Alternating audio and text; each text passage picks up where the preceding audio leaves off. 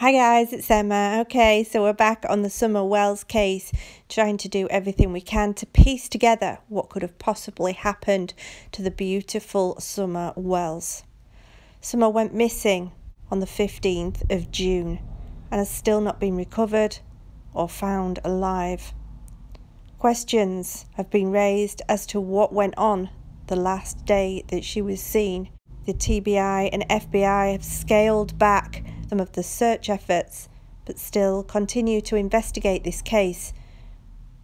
Statements have been taken, people have been questioned, searches have been conducted, and people have been investigated.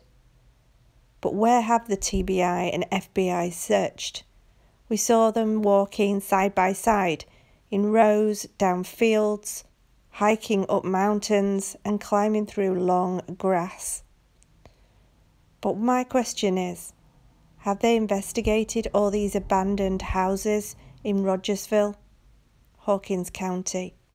These properties have laid bare for years, stood, not been demolished at all, with no one living in them and no one going to them. Some are boarded up, old cemeteries, old schools, old houses, all in Rogersville. What do you think, guys?